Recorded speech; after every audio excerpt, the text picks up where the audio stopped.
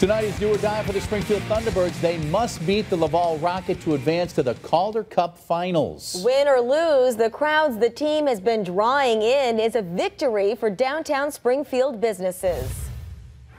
As the Thunderbirds gear up for a decisive Game 7 in the AHL Eastern Conference Finals, businesses near the Mass Mutual Center prepare for what is sure to be a busy night. When you're talking a game like this, which is the final game, it definitely is going to bring a lot of people in the city. And the more people in the city, it means more people in the restaurant. Don't expect to get into Nadim Kashou's popular downtown restaurant Wednesday evening without a reservation. It's always the case. We turn people away, sadly to say, but we can serve as many as we can. In business for 22 years, the past several have been tough as the hard-hit hospitality industry works to bounce back from the pandemic. Despite now offering a sign-on bonus and 4-day work weeks, Nadim's struggles with staffing. But not only that, it's the price of everything keeps on going up, and this is kind of chewing out of the bottom line for us. Another Main Street business owner is also looking for help. It's very hard to find somebody to. Basically, I need one. The owner of L&A Fine Men's Shop needs to hire a tailor. Right now, he does all sales and sewing himself, including outfitting local hockey players. 4 came in just Tuesday for pre-game attire. I have a bunch of them that's come in, and I have a couple of the coach that's come in.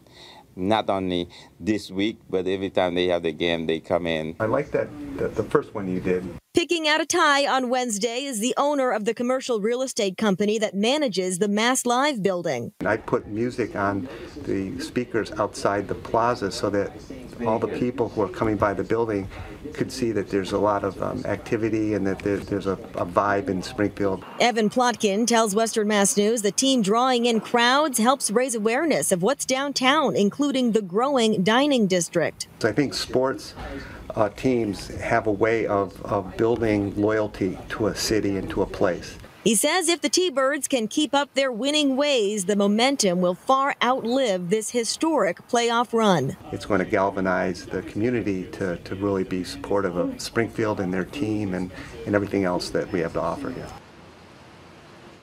And puck drop is in less than an hour now at 7:05 at the Mass Mutual Center. We'll be sure to keep you posted on tonight's result, both on air and on our free Western Mass News streaming app. And Western Mass News is your home for the Stanley Cup Finals. The Colorado Avalanche will try to stop the Tampa Bay Lightning from winning a 3rd straight championship. Puck drops for Game 1 of the Finals tonight at 8 p.m. on ABC 40. And Jana, I know